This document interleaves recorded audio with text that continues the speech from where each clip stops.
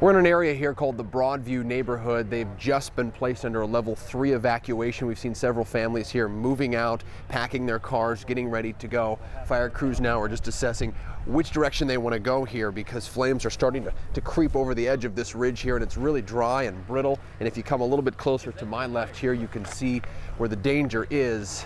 Big flames are shooting out from the top of that ridge there. The concern is that the winds will shift here towards this house here. This is Jane Plouffe's house. She told us that they're packing up as we speak and getting ready to head out. So in addition to the 98 folks who have been told to get out of their homes, these families are now told to get out as well. That's the latest in Wenatchee. Jake Whittenberg, King 5 News.